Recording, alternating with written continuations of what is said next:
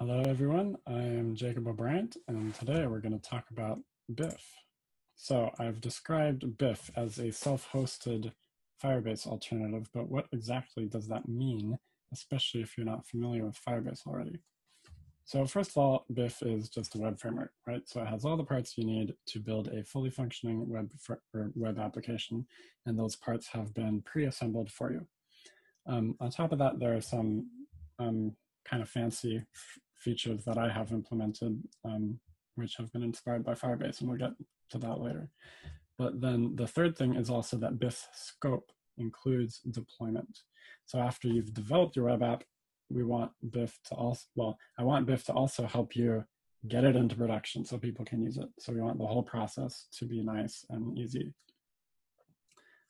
So the overall vision for Biff is that if you have some idea for a web application you want to make, Biff should help you get to the MVP stage as quickly and as easily as possible.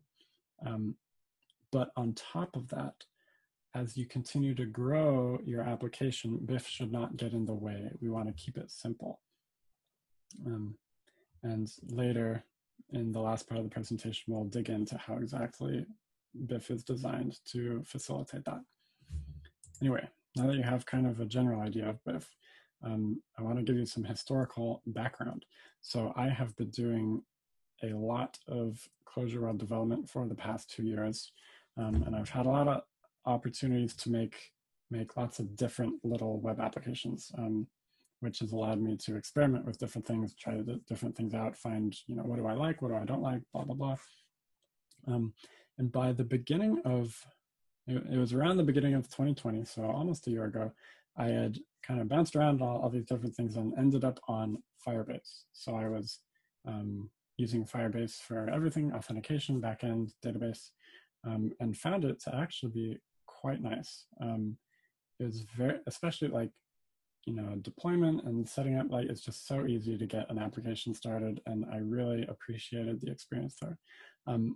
However, it is, a platform, and if you run into something, then you don't necessarily have a lot of leeway for changing the way Firebase works.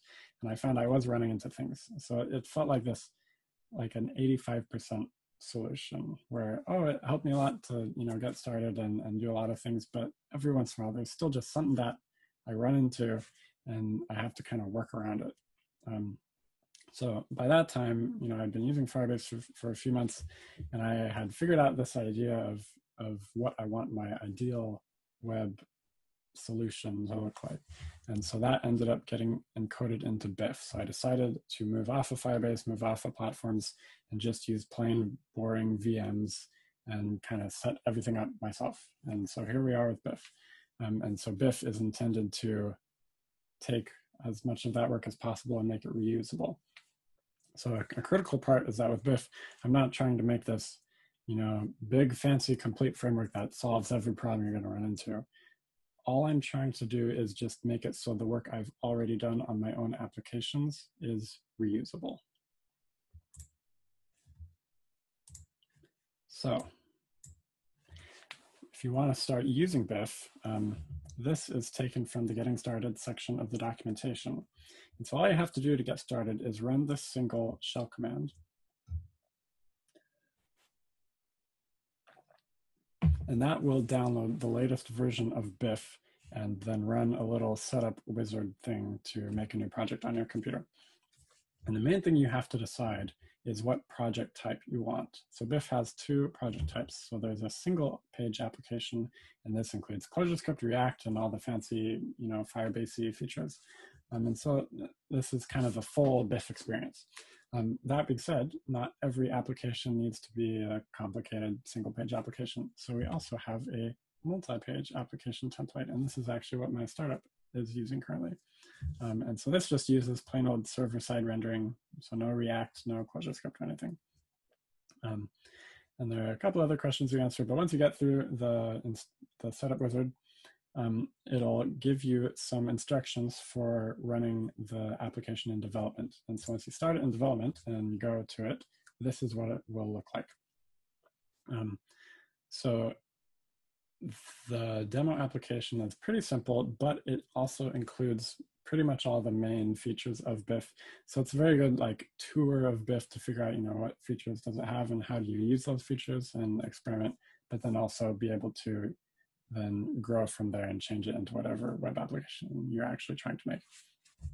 So let's just go through some of these and I'll describe Biff's features, some of them anyway.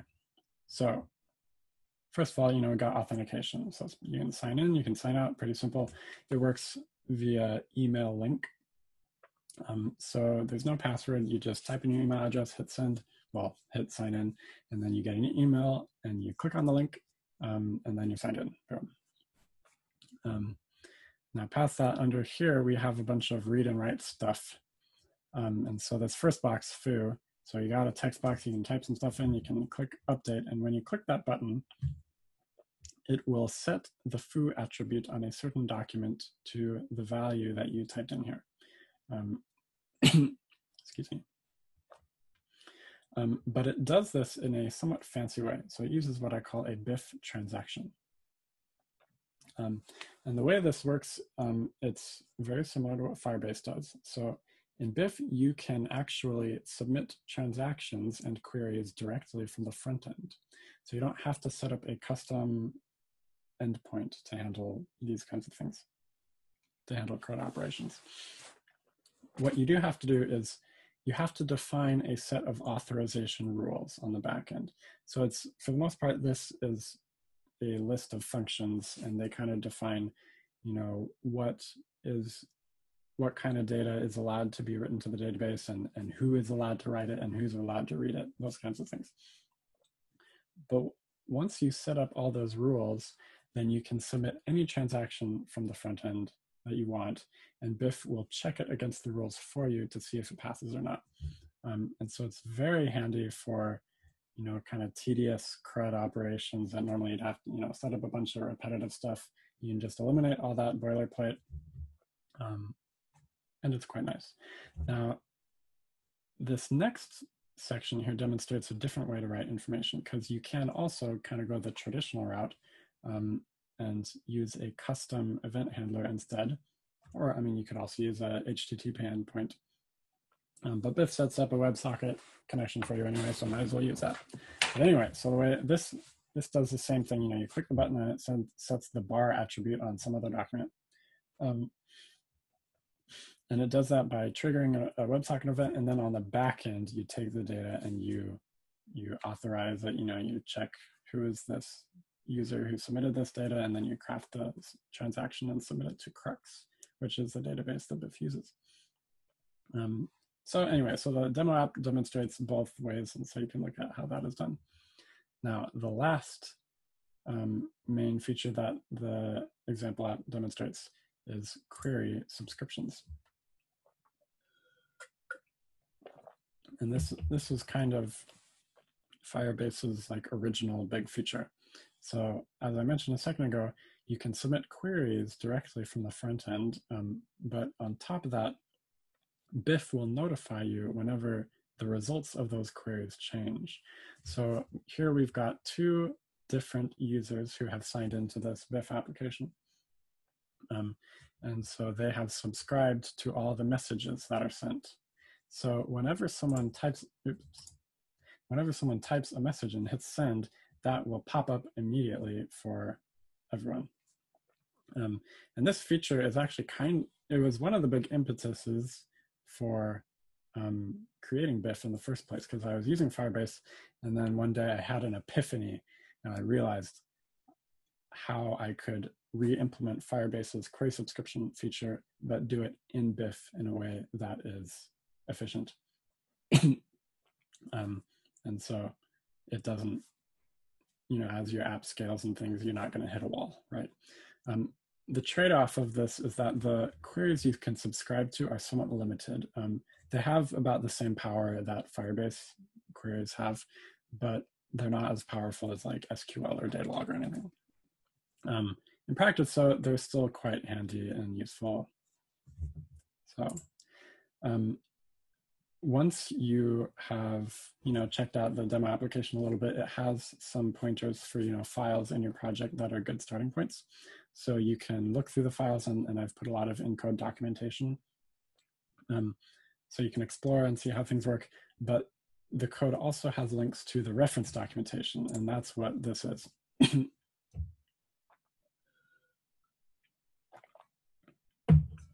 So you can kind of go back and forth between, experimenting with the code hands-on and then reading this page to get a deeper understanding of how everything is working. And once you have a web application set up and you want to try deploying it, we have a section right here at the end for doing that. So the first time you deploy, there are a number of steps you'll have to go through. Like, for example, you'll have to set up a DigitalOcean account. Again, if you want to use something other than DigitalOcean, that's not too hard. However, for the sake of the documentation, I just assume you're using DigitalOcean. So you have to set that up and set some config like your DigitalOcean API key, and there are a short list of other things you'll have to do. But once you go through all that the first time, deploying is exactly 2 steps. You push your code to Git, and then you run this command, and this command will execute some stuff on your server, which will download the latest commit from your Git repository, and then run that. And the whole process takes about like 30 to 60 seconds to run, and it can all be done on a $5 DigitalOcean droplet. So now you have an idea of what Biff is, what does it do, how can you use it. So I want to dig into this question of how do we make sure that Biff doesn't get in your way as your application grows, because that's kind of the hard thing about frameworks, right? Because frameworks, in my opinion, are not inherently bad. They're just extremely hard to get right. To contrast them to libraries. So libraries are easier to keep simple because they're all, they're separated from each other. So they naturally stay untangled. The downside is that now the work of putting those libraries together falls on you. Frameworks, on the other hand, we take all those parts, the little parts, and we put them together. And so there's more opportunity to make things easy. But now the downside is it's kind of like the same problem with, Apple iPod headphones before we had AirPods, right? Like imagine you have a nice untangled pair of headphones and you put them in your pocket and they just magically become this tangled ball of spaghetti. Like you don't even do anything, it just happens. And code is the same way. So you make a framework and you're not trying to make it complicated, it just happens like without you even noticing. And so the big question is, how can you make a framework simple? How can you prevent it from getting tangled so that you can have the best of both worlds, simple and easy? And I think a big part of the answer is decomposability. When you're making a framework, you need to think about not just how are you going to put it together, but you have to think about how are you going to take it apart. Because sooner or later, someone is going to try to do something that you didn't think of. And when that happens, either they will be able to take it apart and do what they need to do, or they will have to fork the framework. And if they fork it, that is a failure. So we want to prevent that from happening. And so the question is, how do we make sure that Biff is easy to take apart without forking? And so we're going to dive into the code a little bit so you can understand how that works. So here's an example application. We've got a main function. So this is what will run when your application starts. And the main thing we do is we call this Biff start system function. So this is the main entry point for Biff. And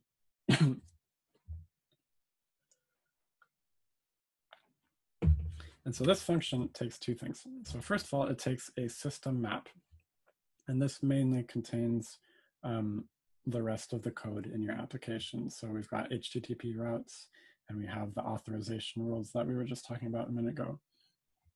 And the second thing we pass in is a list of components. So a component is a function. And let's go to this next slide. Okay, so yeah, so here's the implementation of start system. So again, we pass in that system map and we pass in a list of components, and these are the default components that we pass in. And each component is a function. We take the system map, we pass it to the component, and then that modified map gets passed down to the next function. So each component function takes the map and does something to it and passes it to the next one, kind of like ring middleware. Like if you imagine a ring request, you're passing it through this list of functions before you get to the handler. It's conceptually, kind of like that, just threading a value through a bunch of functions. But once we have the final system map, we stick it in this atom so you can get to it if you need. And we also have this refresh function, which handles some things for REPL-driven development. So to give you an idea of what a particular component function looks like, this is the one to start the web server. So again, we pass a map, and since all of our configuration is in a single map, we need to use namespace keys so that they don't collide. So we get the config that's relevant for this component, and we use it to start a Jetty server, and we return the system map, and we include a function that will clean up any resources that we started. And so to answer the original question of how do you take Biff apart, the answer is you just pass in a different list of components. It's just functional composition, or in this case, functional decomposition.